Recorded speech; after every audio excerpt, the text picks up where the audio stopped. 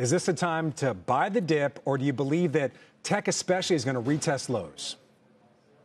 Yeah, so actually, I see this as two different questions, which I'll answer. Tech specifically, we always own tech as part of our firm, right? But it's definitely not something that I'm over allocating to right now. And I think what you have to take a look at is, regardless of us going into a recession or what's happening with the Fed next week, we are going to be going into a slowing growth environment, and rates are going to be higher than they have been over the last decade. And tech is just not well positioned to continue to outperform in that kind of environment. And when you take a look at something like the ARK Innovation Fund, which has really been the poster child for your innovative tech, you look at the top 20 holdings, only 3 of those actually have a positive PE ratio.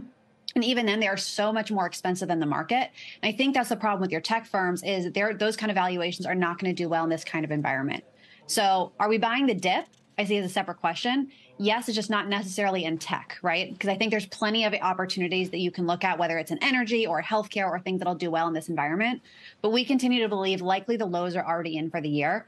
Could we go lower from here? Sure, we can. But I think your risk to the upside is still pretty great, because a lot of your money managers are still pretty underinvested right now. And if we do start to see any positive data come out, there's still a lot of upside, I would say, more so than downside at this point in time. So when we talk about tech, a lot of times we talk about it as this broad area, but obviously there's different areas of tech. Let's just focus on mega cap tech right now. Is this an environment, inflationary, where mega cap tech can actually outperform other areas of tech? A lot of times these are what we call those blue chip stocks that are almost utilities in many cases. Yeah, right. It's going to depend on the specific company. So take like an Apple, for example, which does have like more hardware. They have a lot of cash on the balance sheet. I think they'll probably hold up better than some of your companies. Like take, for example, a Tesla, which can obviously get lumped in there. That's something that is extremely expensive right now and may not fare as well. So I think you want to look at your companies that have pricing power and good cash on their balance sheets. So if you are looking in tech, look for those ones specifically that have those.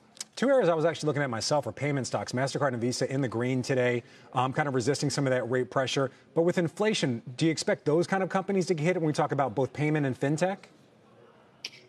Yeah, and again, it's really going to come down to the valuation on a lot of these. But ultimately, you can find opportunities in tech, but I don't think just as a broad sector, it's not where you want to jump in with 2 feet from now, right now. So you can pick and choose which companies might do well, but as a broad sector, I think there's other areas that are going to continue to outperform rather than your tech or your fintech companies.